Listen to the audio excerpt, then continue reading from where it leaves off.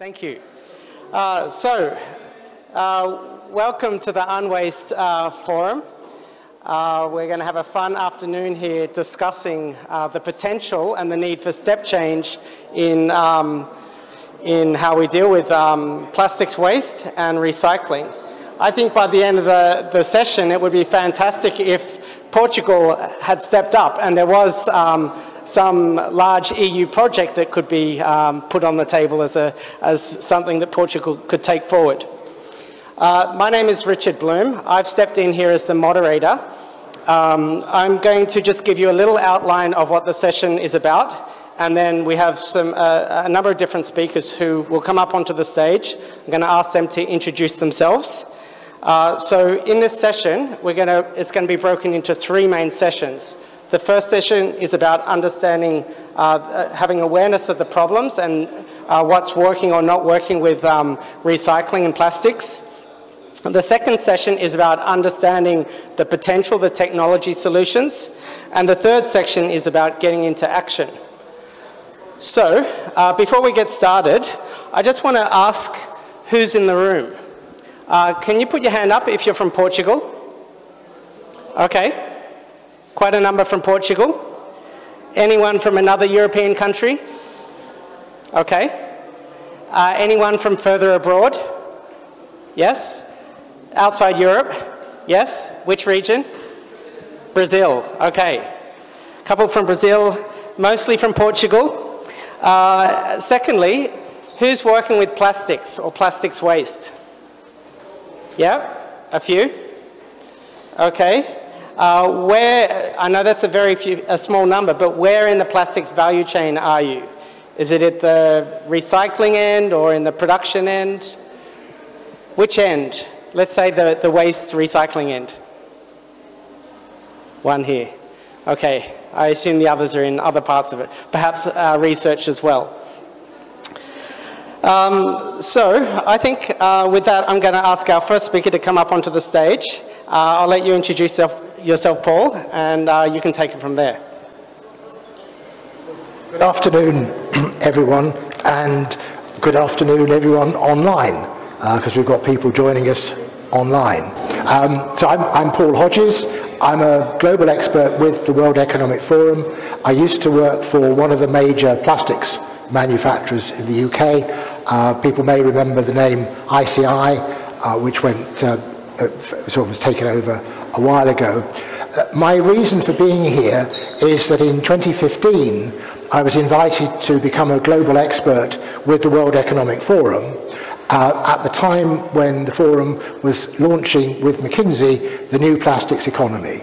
And so this was planning the agenda for Davos, and we were sitting there McKinsey reported that 8 million tonnes a year of waste plastic was going into the oceans. And this was clearly a shock to everyone. My own company, ICI, invented polythene in 1933. And you can say, well, you should have realised that. Of course we should have realised, but we hadn't. Then, in a year or so's time, we had David Attenborough and Blue Planet 2 in November 2017.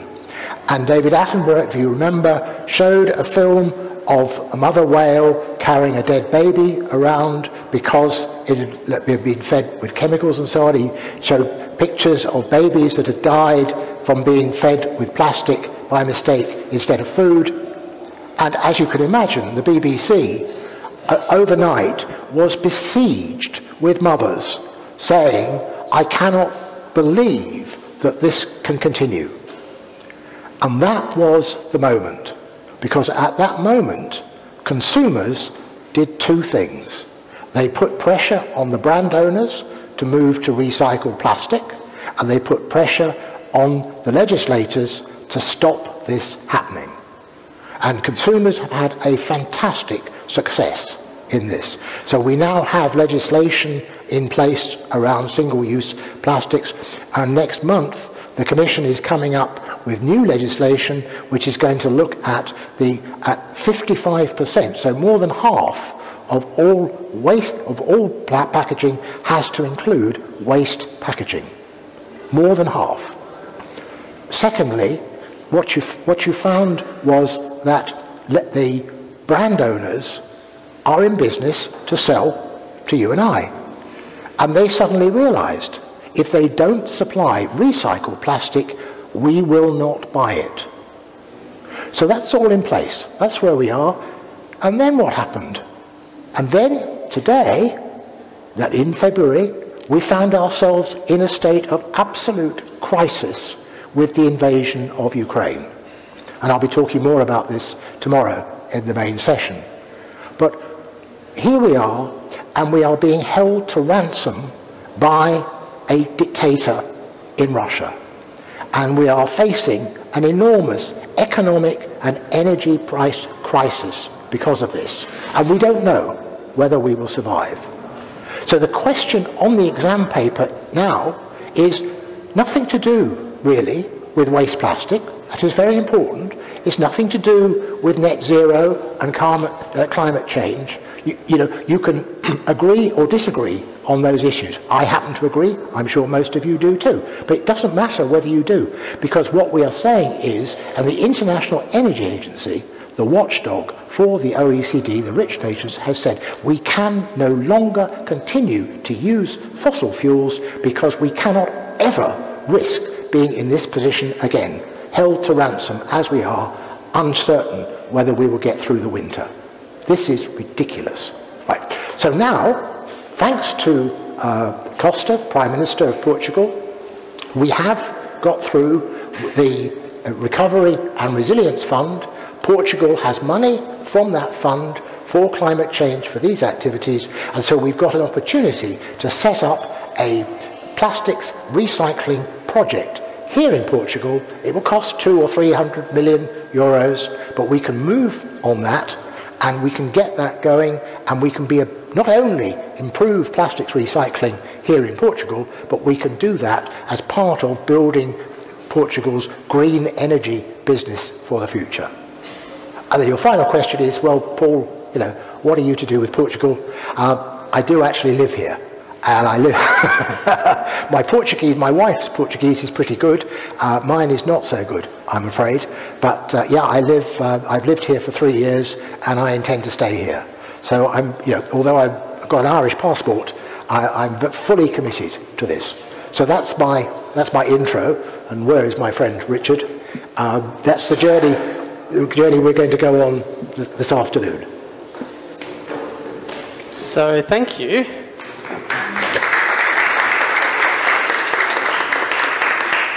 Thank you for setting the context. I think we'll just bring our next speakers directly up onto the stage. So the session that we're going to go into now is on about awareness and understanding some of the issues. So, yes, take it away. Please introduce yourself and give some context to your presentation. Okay, so good afternoon, everybody here in the room, and also to all those that are online.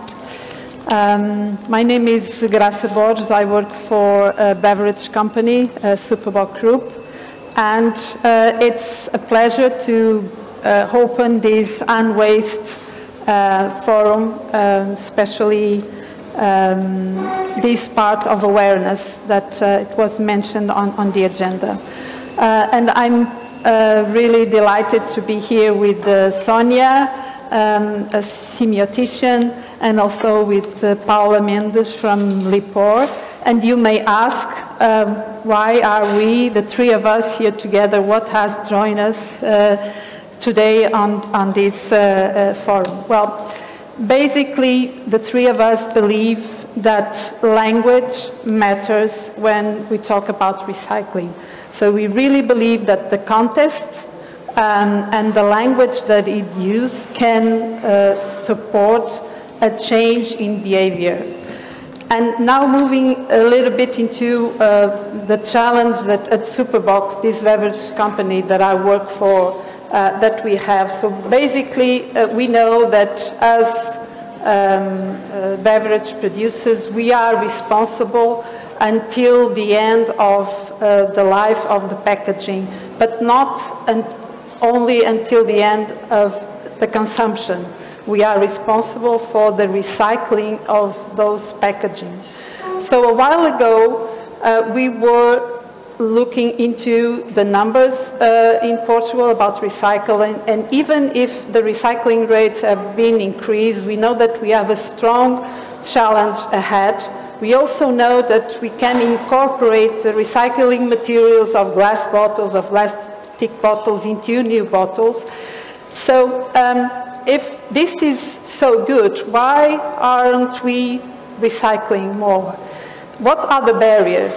And so that's why we challenged Sónia to study the behaviors, and we focus mainly on the HoReCa channel because it's where we have a strong and big presence, and we really wanted to understand what is there preventing people for recycling more, and that is what you will be hearing from Sónia later on. But before I move to Paula to also tell you a little bit of the challenge that LIPOR is or was facing and is still facing as we are. Okay, thank you. Good afternoon, all of you. Thank you, Graça, for inviting LIPOR to be here. It's a pleasure to be part of this event with you and Sónia. Allow me to briefly present LIPOR. We are an municipal waste management. We treat and make the management of municipal waste produced for about 1 million inhabitants, and we treat waste with vast technology, about 500,000 tons of municipal waste per year. Our mission is to transform waste into resource. We see waste not as garbage, but as resource with the best technology and generation and sharing value. Every day, our proposal is to build a better world.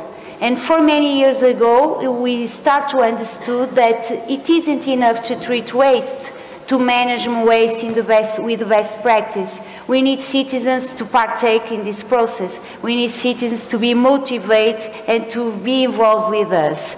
So, for many years, we have been develop a lot of awareness programs, communication campaign. We have already achieved good results, but as Graça said, we need more. We need more recycling, we need much more that people could be part of this process. So the problem was, if we give the population the conditions to sorting, to recycling, why they don't do more? Why they don't recycle more? So the challenge we present to Sónia 5 years ago, maybe 5 years ago, was how can we increase the participation of the citizens in the recycling process.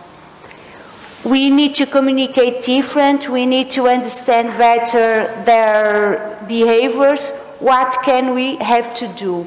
One thing we know we have to do, should be more clarified. You should use a different language, but because people, most of the time, they don't understand us. We talk like technicians, even the communication people talk like engineers, sorry for the engineers, but it's true. So people don't understand what we try to ask them and to be with us. So we need to enable and enrich our campaigns and to do different. So we say to Sónia, please help us. We want more, we want to achieve better results, and we want people to be part of the process and assume their responsibility, because we also talk about responsibility. So exactly. Sónia, thank you. Thank you, Paula.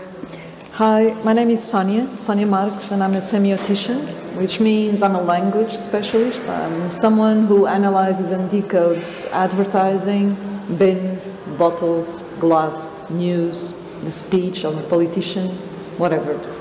Everything crosses my desk. Usually my clients are calm people. They have incremental objectives. Meetings are kind of cool. First time I went to LIPOR, I had never seen so many people in despair. I couldn't understand the brief. I was really not understanding what was going on. They were telling me things that were really weird, like people don't trust us. People don't believe us. People think that, after all, the separation, the sorting out in the beginning, everything will be mixed up. People are not helping us out. And I thought, I'm not living there, am I? Am I living in a country where most people do not cooperate in the circular economy? I mean, there's a high level of trust. We trust kids to school. We trust ill people to hospital. We don't really think twice about it. How come do I have a client that is a factory and people are just questioning what the factory is doing? We drink wine, we're not thinking about how is it made.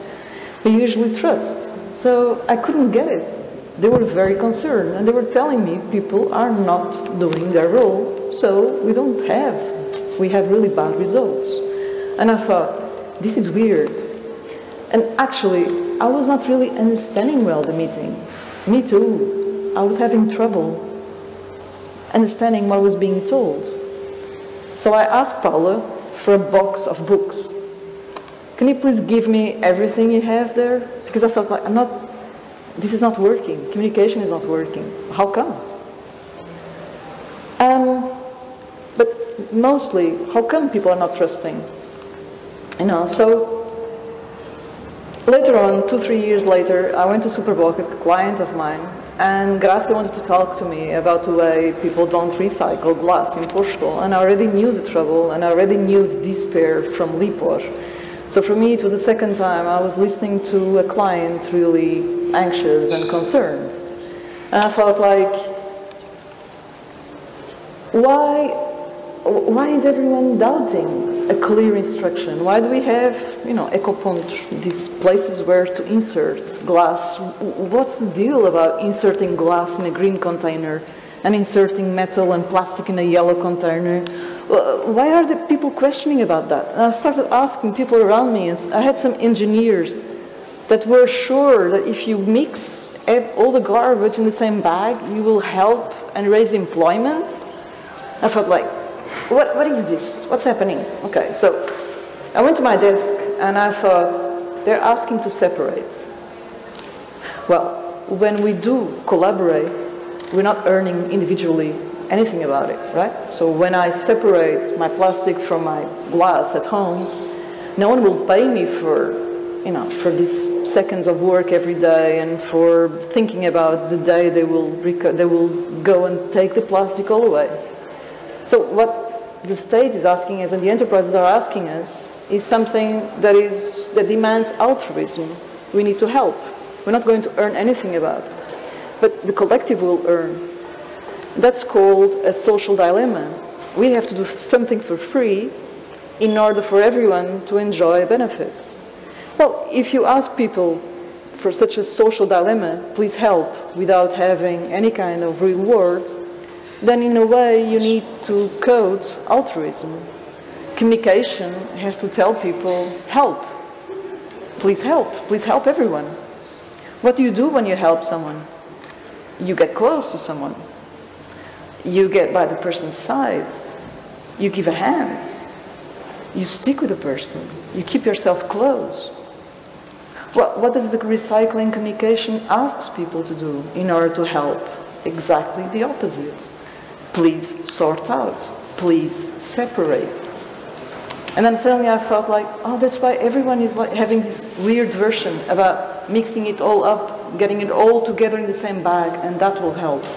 It's very hard for us to understand that separation can be a way of helping, because usually you get together and you join in order to help. So suddenly I thought, like, everyone is talking about separation and this motto is not working. This is not logical. See? And then the second trouble I could see was the communication often mixed words. So often when I looked at the advertising, they would tell me that the garbage could help a social cause, when they meant recyclable can help a social cause, of course. And I could see it everywhere. I would also go to an ecoponto nearby and I could see that they asked me to deposit paper. Well, a deposit, it's when you do it, it doesn't go anywhere, it just stays there. So of course, people were not helping because this is not understandable. I mean, you're not helping anyone when you separate. And what about talking about recyclables, calling them garbage? This is not the way to be intelligible. This is not the way to ask someone to help everyone else. Also, as you know, some of these campaigns are very successful. So if you gather every lid in a big box and everyone will gather small plastic lids in a box, then people tell you that that will help a social cause. And then there's collaboration. So you see, when it's about joining everything, about getting together, then it's understandable that that will be useful to, and that will be a social behavior. For superbock, when I went to several cafes and I asked them about bottles, and I asked them, like, how do you know, when do your supplies come inside, and where do you treat the bottles, and how do you handle your glass? And they were really fond of wine glasses, and they were really concerned about the glass when it was only a small recipient. But they couldn't care less about bottles when they were empty. They told me that all of them, we go twice per day and we do the recycling. But when I asked them why, no one mentioned environmental motives. Only 1 in 8 mentioned it was good for the environment. 7 in 8 did it without any kind of intrinsic motivation. They just did it without giving it a second thought. That's really bad news, because these people are just doing it because it's a rule, and probably one day you'll have to tax them or punish them in order to keep them doing. There's no intrinsic motivation, it's all external. Also, I photographed the way they were handling the empty bottles. And it was really bad news when I saw the empty bottles next to the cleaning material. I know we find it all very logical. Empty bottles and empty lids and all these empty cans, we put them next to the vacuum cleaner, and it all makes a lot of sense. Businesses, cafes and restaurants were doing it. We probably do the same at home. Bad news is, if you do that, you frame the matter as a cleaning matter. Well, if you frame the matter as a cleaning matter, you're not giving it much value, are you? Worse, you're putting it next to dirt. And you know what? There's nothing worse culturally than the domain of dirt, because it's not only dirty, it's also dangerous. It's contaminating, it's polluting, it's all about disorder, it's all about evil. So what we do with things that are dirty, we keep them away. We close the lid. It will all go and be transported somewhere we don't even know, don't even care about where it goes. It will happen all in the evening. And in Portugal, no one knows what happens when it's not recycled. And it's so convenient, isn't it? Because it's dirty, so you just want to keep it away. And what do? Usually, for instance, in Lisbon, they tell you, like, insert your bottles here and don't cause litter. But an empty bottle is not dirt. It has value. So this is really another way that things are getting very complicated to get understandable and to get people collaborating. Also, we don't have contrasts. So since the 80s, we sorted out new procedures, but the language hasn't evolved.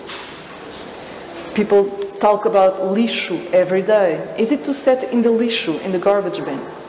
Has anyone ever heard in a restaurant or in a cafe or in a supermarket that, do you want me to put it in the papelão, or do you want to put it in the recyclable? No, it's always lixo. So the infrastructure is no longer a lixo one, but the language still makes no contrasts. Well, if there's no contrast between recyclables and garbage, then no one is understanding it. Also, often, instead of saying recyclable, what shows up is the word garbage. Well, sorry. Everyone is talking about garbage, and then you have a signature saying circular economy. That's what shows up. This is not logical. This doesn't match. It's not about people not wanting to help. Well, part of it, yeah, but please, let's help them understanding it. we miss words here. Namely, we miss a contrast. We miss the word linear economy. We need to tell people, this is what happens if you collaborate in the circular economy. And this is what happens when you do not collaborate. There's a linear economy that will get it buried or that will get it in an incinerator. No one talks about that. Oh, it's kind of dirty, right? We don't have to know about that. Come on, let's not make a fuss of it. Well, if there's no contrast, there's no understanding. I understand what's clean because I understand what's dirty. I understand what's linear, and therefore I understand what's circular. So this is our cultural view of the matter. It's all garbage, it's something dark and messy, and you want to get rid of it without thinking about it twice. And we definitely need new images, new words, new structure, new contrasts to tell people this is worth, and this has a lot of value, and this is something that is something to regenerate.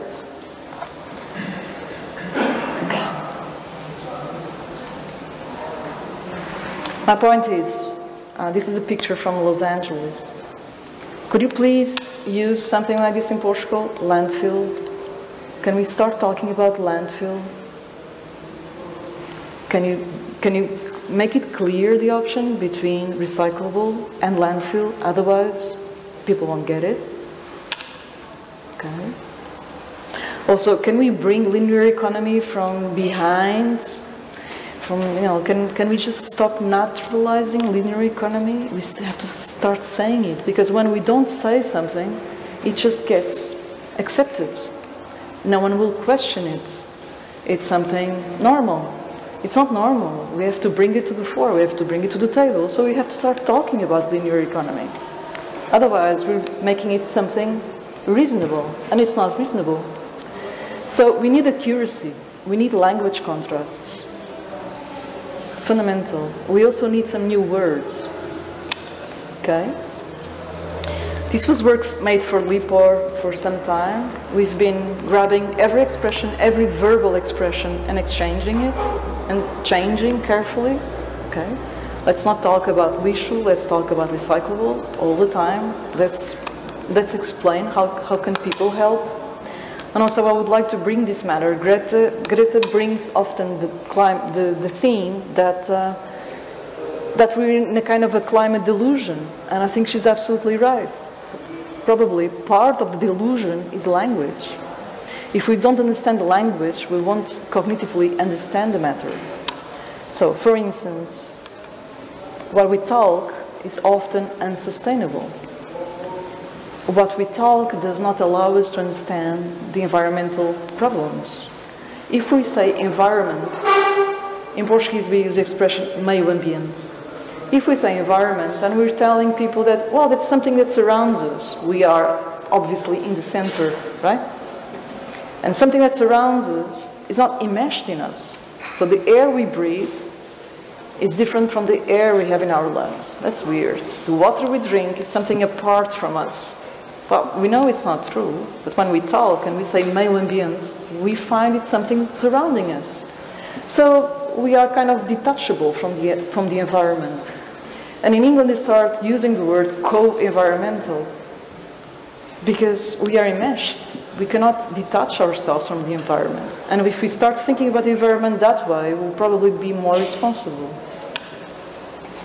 Also, instead of saying pesticide, what about starting to say biocide? Because it does not only kill diseases, it also kills in general. And also, how can you call in Portuguese someone that recovers old objects and makes new uses to old objects? And how can I say in Portuguese that someone is a plogger? And how can I say in Portuguese that that person does not take an airplane for environmental concerns? If we do not have the words, we will not have the social importance. So when we need saliency, we need words. Okay.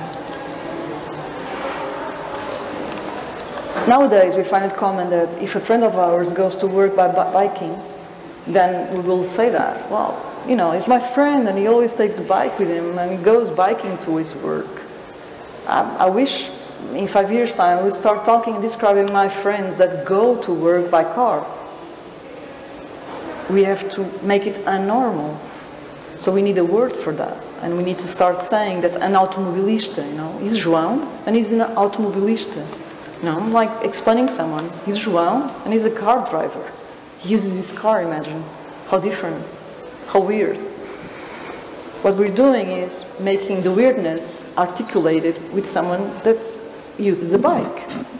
Well, we're not helping. Language can help a lot. Language is fundamental. Language gives us the normals. Language gives us the matters and also the unmatter. But that's not a matter. That's obvious. That's logical. If you need to change behavior, as we all need to change behavior, we need to change the language in order to change the normals. That's our motto. That's where we are now, right now, the three of us, eagering to change the Portuguese. Thank you. Yeah, Paula, do you want to just conclude the kind of movement we are trying to create here?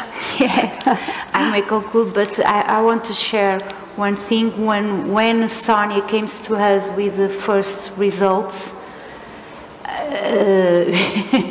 it was a shock. It was a shock, 5 minutes of shock, and then we say, okay, we have to change, because it's so logical, all that kind of things, because we think in our sector, we think for inside, and we have to put in the mind of people and the way they will understand what we try to say. And the second meeting, Sónia goes to our board director, our 8 administrators, 8 people from municipalities, and I was shocked by positive, because they say, yes, that's the way. So I think it's important to share that with you. Some concluding notes. I can say the lack of participation in recycling should be seen as a problem that affects us all.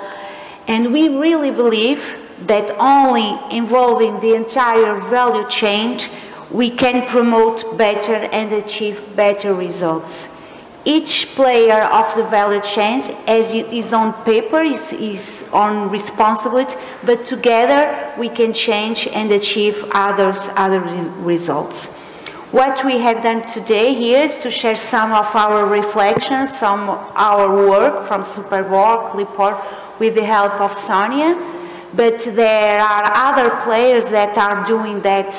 For instance, Green Dot, Sociedade Ponto Verde, or the Smart Waste Portugal, with the Plataforma Vidro Mais, and so many other players that really believe that we have to do things differently. Not only give containers, not only give good selective conditions, we have to put people in the center of the problem and in the center of the solution. Another note that I think it's important, that is, we have to bring the problem to the present, but the idea to take care of the future generation, it's a good idea, but we have a problem now, so we have to take care of the problem now for protect the people now and the future generation. Another conclusion is the need of a new language, a simple language, a clarified language that all of us understand and feel the question. We went up with a challenge, so we challenge you to come with us with this new way of communicate. Not only the recycling, but the environment issues. If we want people to understand the climate change, if we want people to understand that we have to reduce our waste production, is the first step. We have to communicate in the different ways. So the challenge is launched. Thank you. Thank you. I don't know if there's any question for us. Yes. Yes, so I'm going to ask Paul to come up here as well. So if there's questions to any of the four of you, by all means.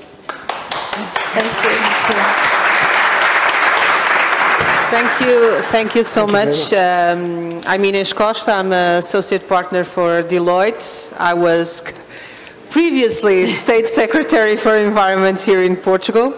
And first of all, congratulations on the presentation, Sónia. I think it was very eye-opening, especially because the issue of language in communicating with citizens, it's very, very important. But I found that my experience within the policy realm, language is also important in conveying the importance of these policies within the great scope of governmental policy.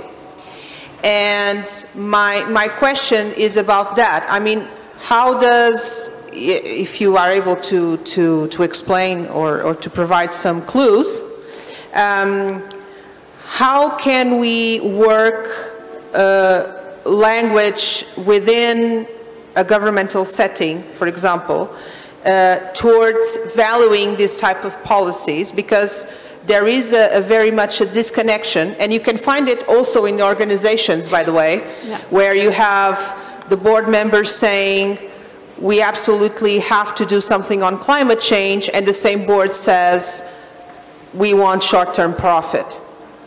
So how can we break that wall between, you know, the awareness that we need to do something, whether in climate change, whether in recycling and materials, and that barrier that is to action? And I think a lot of it has to do with language. Can you say something about that? Well, we do have a plan.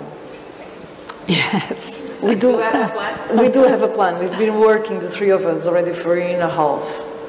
And it's kind of ready. We need others. Because if you want to change the language, as you know better than I, often this comes from the ones that write the laws, and the mess, and the awful mental categories, and the whole mashup of the mental categories. It starts with the laws, from what I see from outside, and then that language that someone wrote in the public sphere goes to the private sphere, and then there's meetings where I, for instance, in the first meeting I couldn't understand it. I had no clue about what was being told at LIPOR with Paula. I had to read, and even reading was hard. So I still find it very hard, I must confess. And we have a plan to clarify. We have a plan to change language in order to change society fast. And part of the plan is to create new words, which, as you know, it's not the most evident idea in Portugal. But it's needed, otherwise it's not understandable. So if you want to talk with us, I'm sure Graça, for instance, will... We're just starting the seed. That's the idea today of presenting this challenge that we all live, and isolated, neither superbock or LIPOR or even other companies and entities can do. So we all have to come on this common ground that, in fact, if we want to bring people to the center, we have to speak their language, not our production or industrial or regulation language. And so that's something that we are very passionate about, and that's why I challenge them to expose these two studies to you today. But we are open to others to join this movement. Yes. Further questions for our speakers here?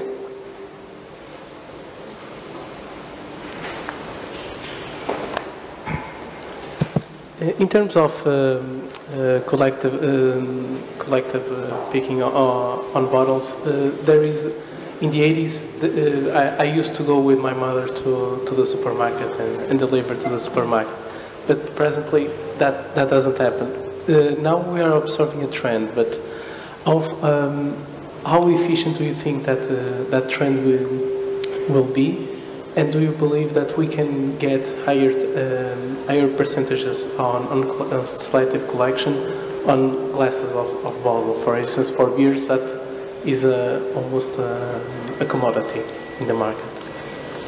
Yeah, but I can tell you it's some good news. It's there's already a huge percentage, especially in the beer category, not in all other categories, beverage categories, but beer has already a high percentage of returnables.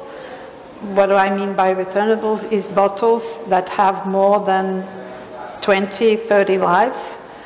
So they are refillable, but also there's this other packaging, like when you have a pint or a half pint of beer, normally you're also avoiding the individual packagage. Okay, so that's good news. It's mainly in the HoReCa channel, if we are talking about Portugal, but that's clearly a way of reducing the recycled material from bottles. The other, it's clearly reducing this one life, let's say, one existent bottle. So I would say that the sectors must work on both, portfolios. But what I find, at least with this study, most relevant is that when, for instance, in the industry, we talk about tara perdida. If those that are Portuguese speaking understand that with these words we are telling people that this is something that after you have your beer, your glass of water, you have not to take care about what happens in the end. And so that's why we really believe that it's important to have new words for people to value, that even if the bottle or any other packaging is coming back to the factory to be clean and to be refilled, there are also other packaging materials that have life afterwards, being incorporated, that material, those resources in new bottles. So I would say there's two ways. Returnables exist, they have to increase definitely to have more than one life, but if that's not possible, that resource has to have a new life after you have the product yourself. If I could add, I think one of the mechanisms here is to have a multi-pronged approach, so that you have recycling, you have reuse, and you have redesign. Yeah. And those three are very, very important, because there isn't, as they say, a silver bullet that will solve everything in one go. There is an important role for public education. I was sitting at the airport last week waiting for an EasyJet flight, and you see the three bins with the three labels on them, and you think, oh, that's good, the airport is working in this area, and along comes the man with one black plastic bag, and he puts everything in the one plastic bag. There's no recycling going on here at all. This is just greenwashing, a con job. And so there's, you know, and everybody who saw that, it was a packed lounge, as you'd expect, planes were delayed and so on. So several hundred people saw in front of them this idea of, oh, recycling is important, you need to do it. Well, it isn't. Clearly, it's not happening. And so you know, that living the story is very important. Education of the kind that we've been talking about here. I did a literature degree. I may work in plastics, but I did a literature degree. And words are very, very important. So that is key. But the other key, sort of great issue here is to think about the role of the profit motive for retailers. And I'm not a sort of spokesman for the Schwarz Group with Lidl, but they have set up, they've spent 2 billion euros. They're the fourth largest retailer in the world, and I'm sure we all know Lidl. And what they're doing now in Germany is they have a complete cycle. So they own a recycling company. So when you go into Lidl, you buy some plastic, you then take it back to Lidl and they collect it.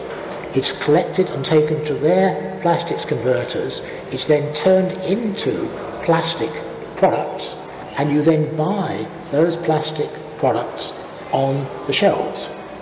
Now, we think it's going to be November the a dead IT man. Inez will know more than me, but we think on the 30th of November, or thereabouts, the Commission will introduce its new draft for the Waste Packaging Directive. That will include, we must have more deposit returnable schemes, so that when you come back, you get 5 cents or 10 cents for bottles and so on. What is also in discussion is that the retailers have said, if you allow us to only collect returns from customers, so we don't, if we're Lidl, we don't take from Aldi, we will guarantee you 70%, 70% recycling, which will easily meet the 55% target. So in other words, what we're seeing here is that the retailers are seeing a profit opportunity.